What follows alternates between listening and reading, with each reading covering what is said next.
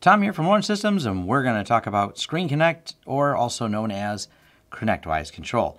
So this is a tool we've been using for a number of years. I've done a review on it. We really like the product. It's pretty solid, but it was purchased by ConnectWise, and we've continued to use it after its purchase. Where the issue comes in is the security. Now, security is said by many people, and anyone who works in the industry understands this. Good. Security is a team sport. We're all on the same team. There are security researchers poking at products, and they properly go through the process to disclose those vulnerabilities. And that is the case that happened with Bishop Fox. Bishop Fox said there's been a lot of attacks against MSPs. Let's dig deeper into their software and take a look at it and see if there's a flaw in the software that's being exploited. Because unfortunately, one, there's not a ton of information. Two, we don't always know exactly how the bad actors got in and took over some of the MSP software. MSP software is an excellent target because, well, our software has control to many, many things. Therefore, if you take control over the MSP's tools, it makes deploying this different malware or whatever the goal of the threat actor is very easy. These same tools that make it easy for me to patch 1,000 machines makes it really easy to do something else like deploy bad tools on 1,000 machines as well. And that has been the case many, many times over. I've talked about it on my channel a few times. But when Bishop Fox reached out to ConnectWise Control, the word litigation came up. That is where the problem is. And so the way the story broke was ConnectWise Control, MSP security vulnerabilities are severe, according to Bishop Fox. And there's a few cross-site scripting vulnerabilities. And I'm going to leave links to all these too so you can read through. There's an advisory summary. There's a lot of details, what version they tested. And then to go a step further, our friends over at Huntress Labs here worked with CRN and also with ConnectWise, validating these claims that Bishop Fox made, the security research company. And, you know, right here, validating Bishop Fox's top-notch research. They flat out said this was some top-notch research. This is, Huntress Labs is well respected. Bishop Fox is respected. The problem really came into the way ConnectWise responded to this. And I didn't find out from an email from ConnectWise. I'm a paid licensed user of their software. And my notifications were, oh, wow, look, a news article about the tools I use having a flaw. And I'll even go a step further and share the output of their ConnectWise Control update list. Nowhere in their update list does it even tell me when they fixed these vulnerabilities. Now, the good thing is they've been fixed, and we keep our systems up to date and patch, but I never got a notification of any of this. That is very bothersome to me, and I'm really hoping ConnectWise does better. Now, the good news is they have responded, and we do have an entire letter, I'll leave a link to this as well, from the ConnectWise CEO saying that they're going to do better, saying that they're going to solve these problems. Well, they've solved the vulnerabilities, but they're going to solve the way they handle it. So I hear them saying it, and this is going to come down to we're going to have to see them doing it.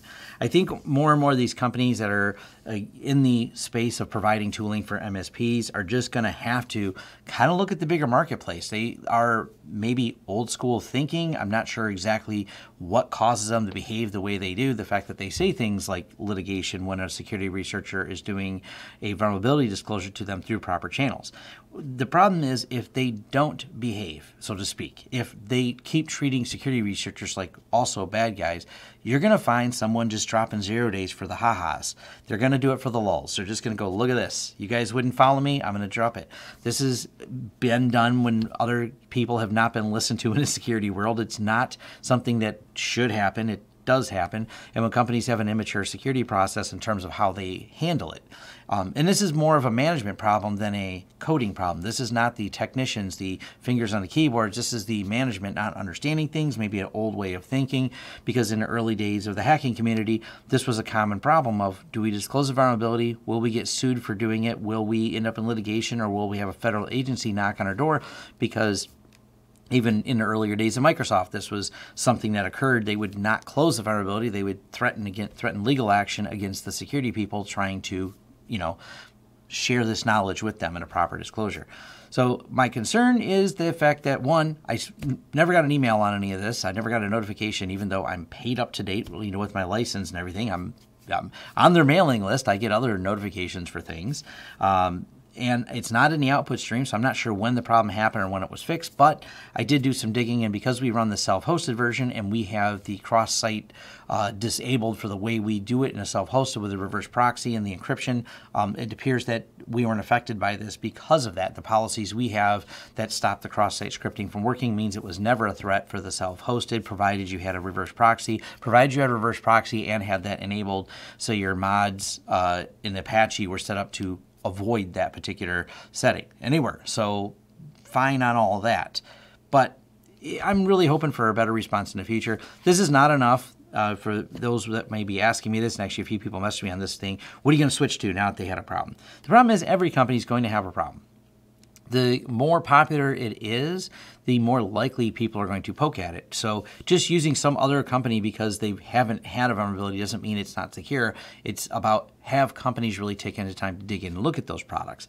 Validation is really hard for security. Going through these public audits, so to speak, are really a good thing because this is all, Bishop Fox made all this public. I'm hoping they get on a solid bug bounty program like they said they're going to in the CEO letter. These are all things I hope to go forward, but I'm going to keep watching this because I don't like finding out that a tool I use in the news. I want to be, hey, here's your newsletter, you should read this, it's not a marketing thing, you should make sure you're up to date, make sure you patch, because there are companies that, the only reason we get all the latest patches, and there's companies that don't do this, they don't renew their license. We keep our license renewed, but we've talked to other MSPs who don't, and they're like, well, it ain't broke, don't fix it, is some of the attitude, which I don't believe in at all. By the way, if you're an MSP and you haven't updated to the latest version and you're using self-hosted, stop right now and update. There are security fixes in here, despite them not being in the output, and I'm hoping that's what this comes out to, is letting those people know. And it's not a sales tactic, it's a real thing. Like, hey, you're running version 19.3, it has a couple flaws in it, you should be on 19.6, which is current here in January of 2020.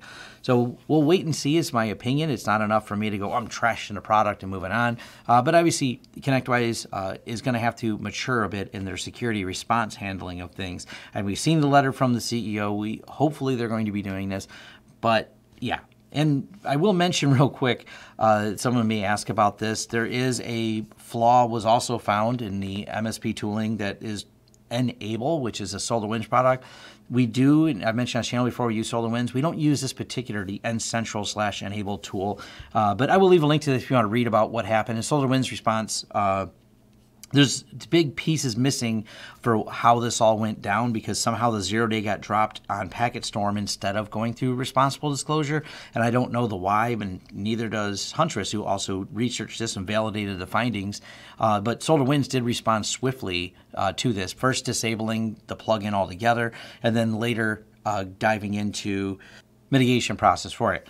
Additionally, there was a screenshot highlighting how a hacker might find vulnerabilities using Shodan. For those not familiar with Shodan service, check out this awesome TradeCraft Tuesday episode with Tom Lawrence. And yeah, we did talk about this a little bit when I was down there. I've actually spent time with the folks at Huntress Labs and things like that. So for anyone wonder, are you a bias towards Huntress Labs or anything like that? I like them. They do great security research. I've hung out with them and got to see firsthand some of the quality work they do. So at least I'll make sure I'm always open about whatever I'm doing and people that are my friends in the industry. And I like the ConnectWise people. I spent some time with them. I've met some of the Screen Connect people years ago before they were ConnectWise at some events. I think they're good people. I think they're really committed to creating secure code. I just hope the management over at ConnectWise follows up with this and puts a good bug vulnerability program together, maybe a bug bounty program, maybe signs up with HackerOne. We've seen the letter, now we got to see the action. That's my thoughts on this. Thanks. And thank you for making it to the end of the video. If you like this video, please give it a thumbs up. If you'd like to see more content from the channel, hit the subscribe button and hit the bell icon if you like YouTube to notify you when new videos come out. If you'd like to hire us, head over to lawrencesystems.com, fill out our contact page, and let us know what we can help you with and what projects you'd like us to work together on. If you want to carry on the discussion, head over to forums.lawrencesystems.com where we can carry on the discussion about this video, other videos, or other tech topics in general. Even suggestions for new videos, they're accepted right there on our forums, which are free. Also, if you'd like to help the channel out in other ways, head over to our affiliate page. We have a lot of great tech offers for you. And once again, thanks for watching and see you next time.